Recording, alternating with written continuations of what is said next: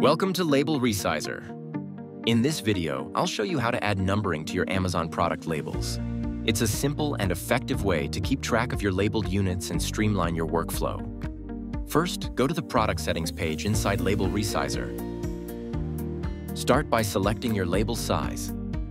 Next, find the Add Item Number option and toggle it on. Once enabled, you can choose between number and number/total piece, depending on your preference.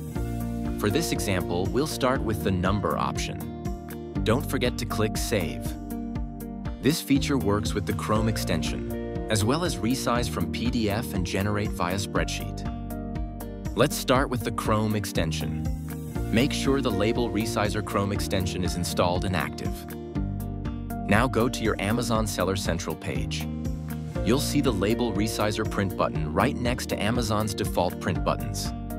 Click the Label Resizer print button, and your product labels will be generated using your saved product label settings.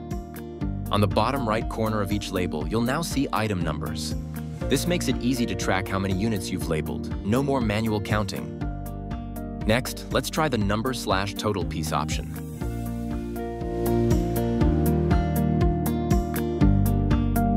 When you generate your labels this time, you'll see numbering like 100th, 200th, and so on.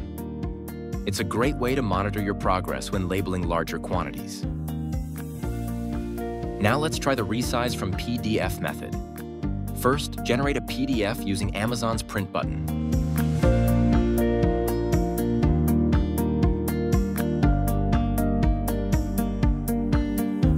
Then, go to the Resize from PDF page in Label Resizer and upload the PDF file.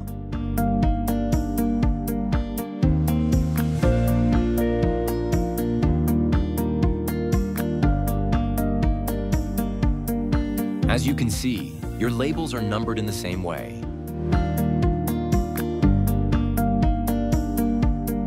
Finally, let's generate labels via spreadsheet. Go to the Generate via Spreadsheet page. Download the product label template from there. Open the template, fill in the required fields, and save it.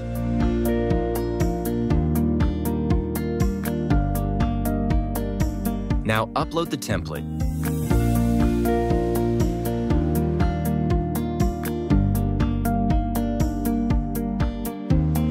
And you'll see the generated labels with numbering added.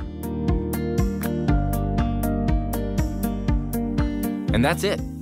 Simplify your workflow with Label Resizer for faster, more organized, and accurate labeling.